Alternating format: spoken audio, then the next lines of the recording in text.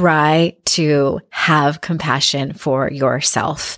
We all have our limits in terms of our patience, in terms of how much we can take care of all the people we need to take care of. So my hope is that you just notice where you are at your limits, where you're at your wit's end, where you need to pause and put yourself in the pantry and just take some deep breaths. I have been there, or the laundry room, or the bathroom, or the garage, or whatever spot you can go to take some breaths. This is your Kick-Ass Life podcast, episode number 326. This is the Your Kick-Ass Life podcast with Andrea Owen, a no BS guide to self-help and badassery. Because ladies, let's face it, life's too short for it to not kick ass. And here's your host, the girl who serves it up straight with a side of crazy, Andrea Owen. Hey there, Ass Kickers. Welcome to another episode of the podcast. I feel like it's important for me to tell you what the date is that I'm recording this, as things are changing so quickly over here. It is Wednesday, March 18th. I am recording this at 3:45 Eastern time, and me and my family are just self-quarantining. Self-quarantining? Is that a word? Self-quarantining. I think that's a word. If not, it is now. But we are trying to stay home as much as possible. I think we have enough food. I think we have enough toilet paper. We also have a bidet, which I don't know if I've told you that. I don't know if there's ever been a reason for me to tell you that we have a bidet. My husband met someone at a party last year, probably about a year ago, and this guy had just installed a bidet, and he was like an evangelist for them, apparently, and my husband got to talking to him. And then the next day, my husband was on Amazon shopping for bidets. I was like, what? And I was not sold at first. And then he installed it. And now, I'm like, I dig this. You do use a lot less toilet paper. So all I'm saying is that if you did not get to the store in time to get your TP, A, you can always use a warm washcloth, or B, you could order a bidet. And it was like $35. Maybe I'll put a link to it in the show notes. I will. I'll put a link to it in the show notes. I had no intention of talking about bidets on this podcast, but hopefully you had a good chuckle because we could all use one. This is sort of a part two to the podcast that I released a few days ago, How to Cope in Uncertain Times. And I have a few more things to talk to you about that will hopefully help you during these very uncertain times. A few days ago, I talked to you about setting limits for yourself in terms of media and news and things like that. I really love following a woman named Jessica Yellen. I will put her link in the show notes.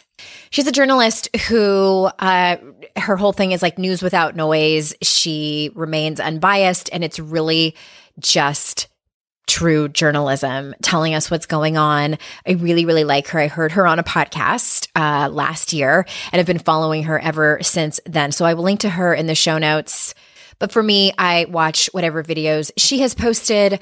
I read the headlines first thing in the morning, and then during the day, try to stay off as much as possible until the evening. It's very tempting to go on and see what's going on. Even if you are scrolling through Facebook, especially, there are a lot of different things out there. So just know your limits. Know if any of your neighbors need help. There are things happening in the community, delivery systems for people in need or kids that rely on school lunches that aren't able to have them anymore. So check in, see what you can do for your community. That's it. It's part of actually the 12 Steps of Alcoholics Anonymous. Step 12 is all about being of service. And part of the purpose of that, the intention, is so that we can help other alcoholics. And also, when you are helping people with their problems, it's a whole lot easier to put your own problems aside. And that is true for what's going on right now. That's what I have asked myself over the last week. In the beginning of the week, when I started to kind of like come up for air, at least momentarily, I asked myself, okay, how can I be of service? So I'm contacting all my former clients and seeing if they need to hop on the phone, just seeing how they are. I am reaching out to friends that I know in my community, other moms that I'm friends with that I'm not seeing anymore like I used to, just seeing how they are, just checking in, even if I'm pretty sure they're probably okay, checking in on them anyway. I also talked about mental illness. If you are someone who struggles with anxiety and depression, I should say, and or depression, this isolation might be really exacerbating your struggle. So what do you need to do to take care of yourself? If you know someone who struggles with mental illness, please keep checking in on them. And if you are the strong one, please take care of yourself. So today I want to talk to you about, these might be things that you have already heard that people are talking about on social media. And this is just a quick list that I came up with. And these are things that help me personally tremendously. One of those things is to move your body. I know. As we work from home, as we might be tremendously nervous, you might be in a service profession where if you don't work, you don't make money. And sometimes sitting at home, it can feel better. We want that relief in an instant, right? We want to change the way that we feel. And sometimes it's easier to sit on the couch and veg out and eat junk food and drink lots of booze and text your ex or whatever it is that you do to get that quick relief. But in the long term, this is not helping you. Those kinds of coping skills are actually biting you in the ass. Move your body. I know you might not feel like it. You can use, I think I saw, I'm going to need to go check, but I'm almost positive that I saw that Beachbody. I am of no affiliation of them. I do have several of their products from years ago, but they're doing a 90 days totally free on their, I think it's their on-demand workouts, Peloton, which I'm a huge fan of. I have a bike. I've had one for over a year and have 300 rides. I have to congratulate myself a little bit on that. Amazing. They are so much more than a stationary bike. They have tons of yoga classes and meditations and boot camps, treadmill rides. If you happen to have a treadmill at your house or a stationary bike, then you're in luck. But they're so much more than treadmill and stationary bikes. I do believe that they are free for 90 days on their app. So I will link to both of those in the show notes. And you guys know YouTube is just a plethora of so many workouts.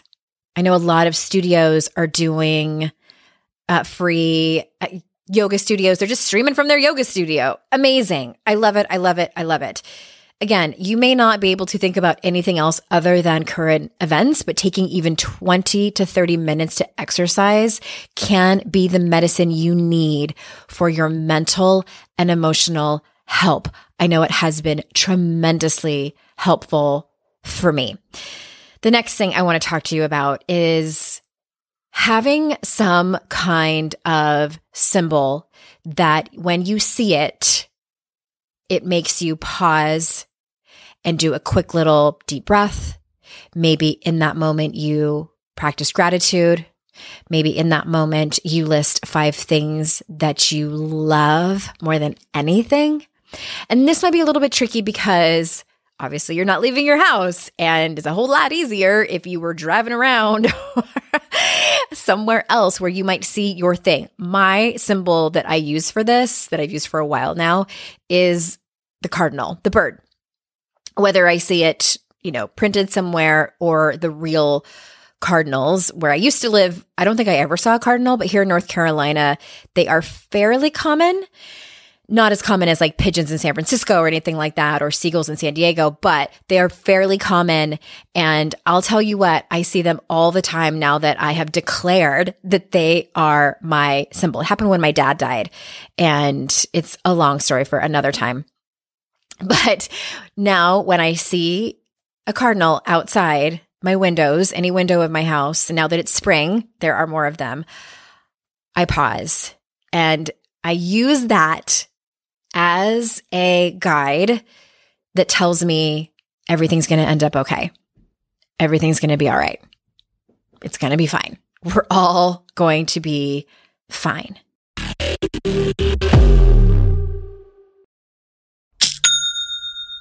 Shopify's already taken the cash register online, helping millions sell billions around the world. But did you know that Shopify can do the same thing at your retail store? Give your point of sale system a serious upgrade with Shopify. With Shopify, you get a powerhouse selling partner that effortlessly unites your in-person and online sales into one source of truth. Track every sale across your business in one place and know exactly what's in stock. Connect with customers inline and online. Shopify helps you drive store traffic with plug-and-play tools built for marketing campaigns from TikTok to Instagram and beyond. Get hardware that fits your business. Take payments by smartphone, transform your tablet into a point of sale system, or use Shopify's POS Go mobile device for a battle-tested solution. Sign up for a $1 per month trial period at shopify.com/noise, all lowercase. Go to shopify.com/noise to take your retail business to the next level today. Shopify.com/noise. I have definitely been in that place where my paycheck ran out before the next one got here. Life doesn't happen bi-weekly, so why should payday? The money you earn can be in your hands today with Earnin. Earnin is an app that gives you access to your pay as you work, up to $100 per day or up to $750 per pay period. Just download the Earnin app and verify your paycheck. Then access up to $100 a day as you work and leave an optional tip. Any money you access plus tips are automatically repaid from your next paycheck. You can use Earnin to pay for a girls' night out, a last-minute gift for a loved one, or even summer camp for the kids. Make Earnin a part of your financial routine and join Earnin's over 3.5 million customers who say things like, when I think about Earnin, I think about financial stability, security. It gives me a lot of peace of mind. Download Earnin today, spelled EARNIN, in the Google Play or Apple App Store. When you download the Earnin app, type in Noise under podcast when you sign up. It really, really helps the show. Noise under podcast. Subject to your available earnings, location, daily max, and pay period max. See earnin.com/TOS for details. Earnin is a financial technology company, not a bank. Bank products are issued by Evolve Bank and Trust, member FDIC.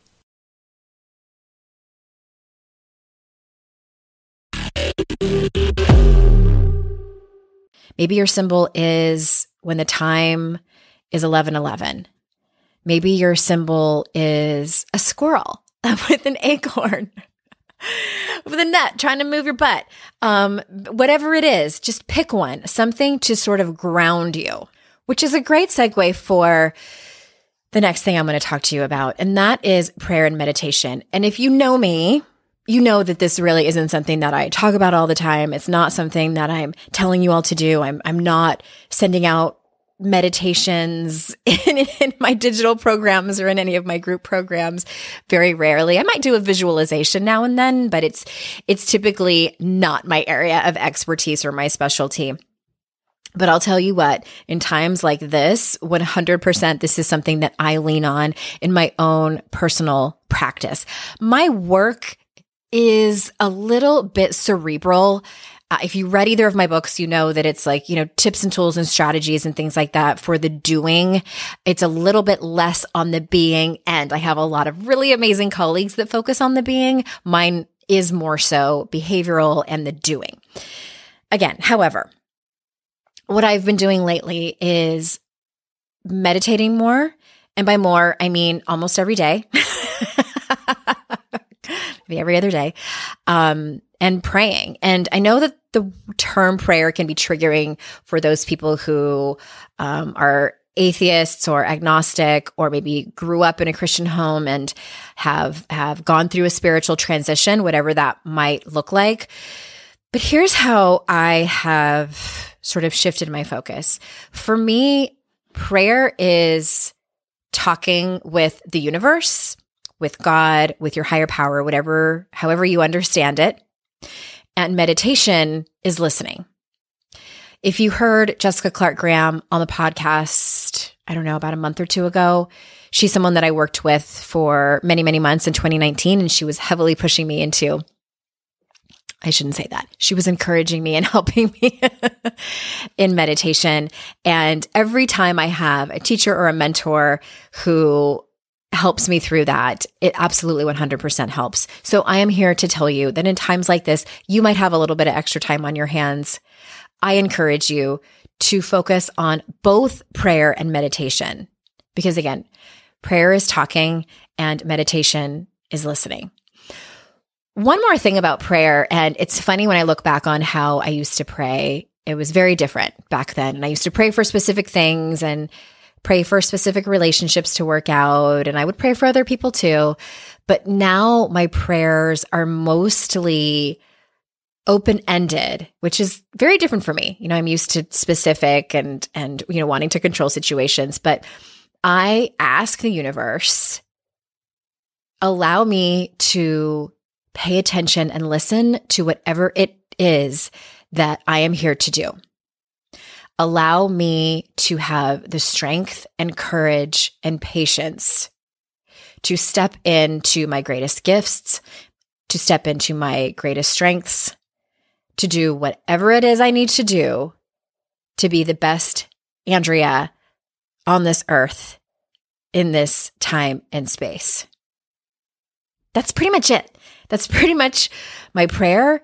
I think sometimes my friend Courtney says, a lot of times, the only times that we pray is when we jump out of the airplane and our parachute won't open. Like in those holy shit moments, which is right now, right? And that's okay. That's okay if you are not much of a prayer or you are someone who only prays when you jump out of a plane and your parachute won't open. That's okay. And sometimes when we get back into it, we're like, I don't know what to say. So hopefully what I have shared with you is helpful. And lastly, I know that at the end of all of this, I do think it's a little bit premature to talk about this now, but when this is all over, I am a true believer that we are going to look back and learned a lot about ourselves and about how we cope and about what our triggers are and et cetera, et cetera, et cetera. Okay. Months and months from now. Don't worry about that now. But I think along the way, as the days go by, as the hours go by, my hope is that you, as you're noticing things about yourself, let me give you some examples. So if you are home with your children and you are discovering how difficult it can be to try to work from home, I used to tell, because I've been doing that for a long time. I used to tell my husband, imagine if I took our kids to your work and you had to figure out what to do with them and to take care of them and keep them entertained and do your job. And you're probably, all of you are probably figuring out that it's complicated. And some of you also might be figuring out this whole homeschool thing. We're going to do online learning and figuring out that you're not cut out to be a teacher. Personally, it took me years to get over the shame and guilt of admitting that I did not enjoy the job of being a stay-at-home mom. I loved my children. I love them so much. I've always wanted to be a mom. I am grateful that I am a mom, that I got to be a mom. And at the same time, it was the job of being a stay-at-home mother that I didn't love. And again, didn't mean anything about my children, but I think that some of us might be in that place. When you find yourself in those moments of irritation, of frustration, of fear, a few days ago, I was saying, watch yourself if you're working your pain out on other people. Sometimes we work out our fear and our pain and our anxiousness out on our children. We get passive aggressive, we get biting, we get sarcastic, we get mean, we lash out. In other words, we are not our best selves. As that happens, if it does, just notice and apologize and clean up any messes that you need to, and just notice. Watch yourself where you're beating yourself up for being a quote unquote terrible mom, for losing your patience. The kids are going to be so traumatized. They're going to be traumatized as it is. And now I've been such an asshole to them, et cetera, et cetera, et cetera. When you're going down that path, do your best to have compassion for yourself. We're all in this together. You might have some friends on social media that are posting lovely moments of, I've already seen them, lovely moments between mom and kid sitting at the table, laughing and learning and doing crafts. That's fantastic. I'm so happy for them. And I also know that for as many moments as there are other moments that are not as beautiful. Okay, we're human, and try to have compassion for yourself. We all have our limits in terms of our patience, in terms of how much we can take care of all the people we need to take care of. So my hope is that you just notice where you are at your limits, where you're at your wit's end, where you need to pause and put yourself in the pantry and just take some deep breaths. I have been there, or the laundry room, or the bathroom, or the garage, or whatever spot you can go to take some breaths. Know that collectively there are lots of other moms and caretakers. Even if you don't have children, you're taking care of somebody. I know some of you have like 3 or more dogs. That's a lot. That's a lot to be responsible for. So Ask Kickers, that's all I got for you today. I love you. I adore you. I'm thinking of you. We are built for times like this. We are resilient. Please take care of yourself and each other. And until next time, I will see you out in cyberspace. Bye-bye.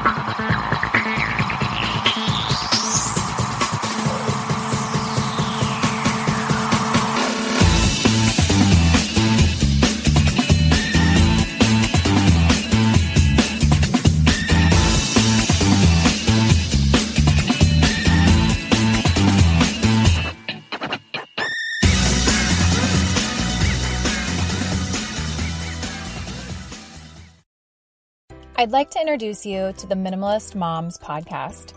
It's hard enough being a mom, and the last thing you need is stress from too much stuff and an overcrowded schedule. For too long, I lived with the mindset that bigger was better, and the more I added to my life, instead of feeling better, I felt overwhelmed. It was time for a radical new mindset. Less is more. I'm not into extremes. I didn't throw everything away. My brand of minimalism is more about adding than subtracting. Get rid of the excess to make room for what you love. In other words, it's about living life with purpose. I hope you'll listen in, and my guest and myself can inspire you to think more and do with less. The Minimalist Moms podcast, available wherever you listen to podcasts.